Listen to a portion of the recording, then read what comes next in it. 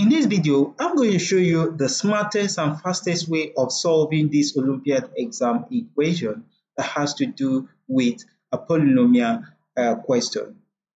To solve this, let's go straight to solving it. To solve this equation, I'm going to make x to the power of 3 minus x, and this will be minus 24, and this will be equal to 0. And this is a polynomial equation. Since we subtracted 24 from both sides, the right hand side will be equal to 0. So what do we do from here? From this point, I want you to look at an analogy. If we have negative 27 plus 3, this will be equal to a negative 24, right?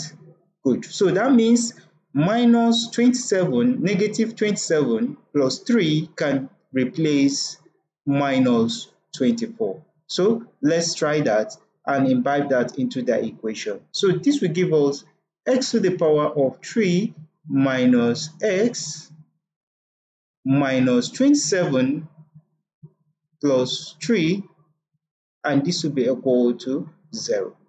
Definitely, we can solve this other polynomial equation by looking for a value of x, in which once we substitute it into this expression, the polynomial expression, we are going to have 0. And once we have 0, that means that value of x is a factor. So we can substitute that value of x, divide it with the main polynomial equation to get a quadratic equation. And once we get that quadratic equation, we can now solve that quadratic equation to get the other two factors. Now, this is the fastest way to solve this. Now, having done this, we can say x to the power of 3 minus 27 minus x plus 3 will be equal to 0. So let's simplify this further. We'll simplify this further. We're going to have x to the power of 3. Remember that 3 to the power of 3 is equal to 27. So we'll replace that. That will give us 3 to the power of 3 minus x plus 3, and this will be equal to 0. Fine. Now recall a quadratic, an algebraic formula. In that algebraic formula, if we have a to the power of 3 minus b to the power of 3, this will be equal to a minus b, right?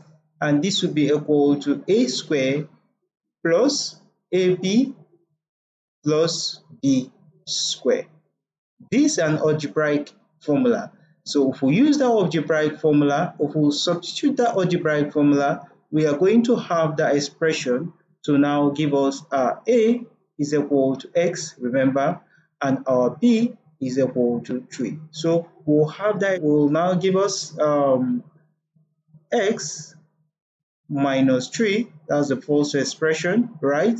And then we'll have x squared, right, plus 3x plus 3 squared, right? This will now give us minus 1 multiplied by x minus 3, and this will be equal to 0, right? So if you simplify this, you find out that you're going to have this expression. Cool. Now let's simplify this further. With this expression, we now have two common values of x minus 3 and x minus 3. So it is common. So we're going to bring out x minus 3, which is common. And if we bring that out, if this whole value divide x minus 3, we're going to have x squared plus 3x, right, plus 9. And that will give us, if minus 1, this whole value divide x minus 3, we're going to have a negative 1, and this whole thing will be equal to 0. Fine. So we have two expressions now. What are the expressions? We have x minus 3 to be equal to 0, and then we'll have x squared plus 3x plus 9 minus 1, and that will be equal to 0. So if we simplify that expression, the first one, we're going to have x minus 3 equal to 0. So let's add 3 to both sides. Our x will be equal to 3. So this is the first solution to that exponential equation. Now let's look at the second solution. We have x squared plus 3x plus 9 minus 1 is going to give us plus 8, and this is equal to 0. So we're going to solve this expression using the quadratic formula. From the quadratic formula, our x is equal to minus b plus or minus the square root of b squared minus 4ac divided by 2a. And from our expression, a is equal to 1, b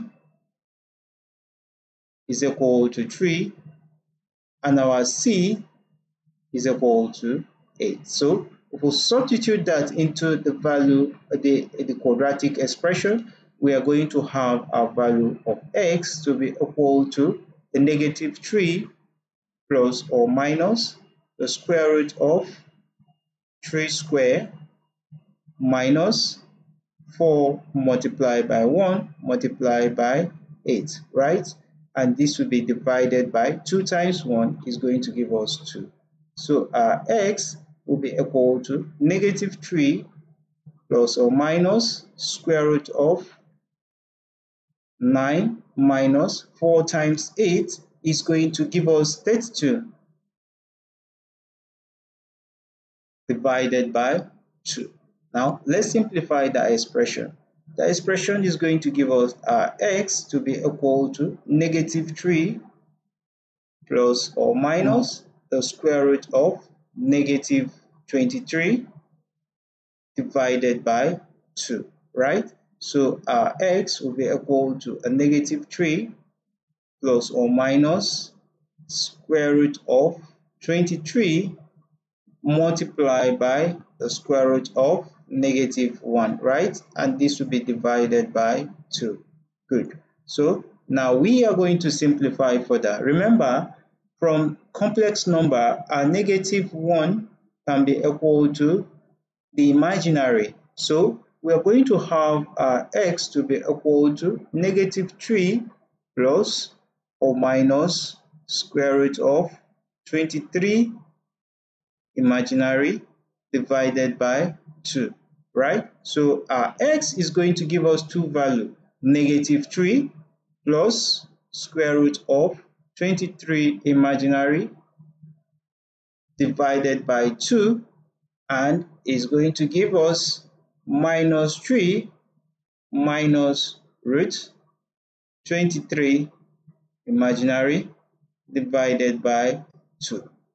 Now the whole expression, the solution to that equation, the whole expression, the values of x for that polynomial equation is x equal to 3 and our x equal to negative 3 plus square root of 23 imaginary divided by 2, and our x is equal to negative 3 minus square root of 23 imaginary divided by 2. So these are the three solutions to the quadratic, the polynomial equation given to us right there, up there. Now what we're going to do is to confirm if our solution is right.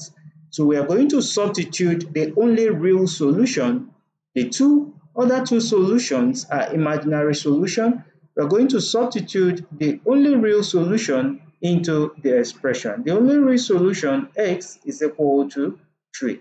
So let's substitute it into x to the power of 3 minus x. Will it give us 24?